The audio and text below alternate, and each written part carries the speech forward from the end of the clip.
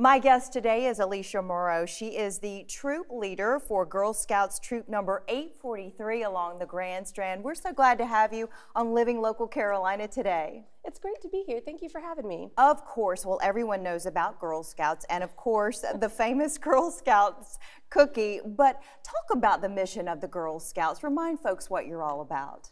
Well, Girl Scouts are really all about empowering young girls to have courage and to be strong and to grow up and to have their voice and to be able to speak out. And the program is always changing. Like, we've got new badges all the time. We've got some new automotive badges and some new outdoor skills and STEM projects. So the program is always evolving to empowering these young girls. They're almost like becoming little entrepreneurs in a lot of ways, especially when it comes to the cookie sales. But let's talk about your role in the Girl Scouts and why it's important to you.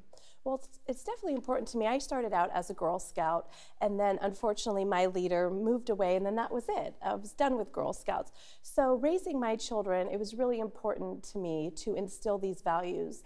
I want to tell people the cookie story. It started many, many years ago as to how it began that you actually started selling cookies. So cookies started in 1917 in Oklahoma.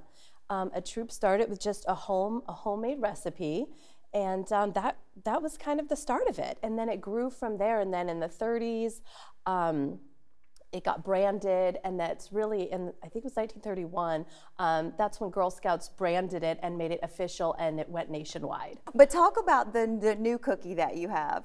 All right, so our new cookie here is called the Adventureful. It's our new cookie. It is a chocolate brownie cookie with a caramel on top. So the girls are really enjoying that cookie for sure.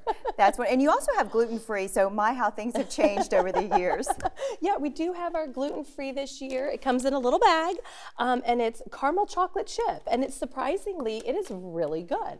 Well, I know a lot of folks will enjoy those. And as we close, talk a little bit about where people can find the famous Girl Scout cookies. So you can go to girlscouts.org and click on cookies and type in your zip code. Very good. I want to thank you for joining us today for Living Local Carolina. Thank you so much for having me.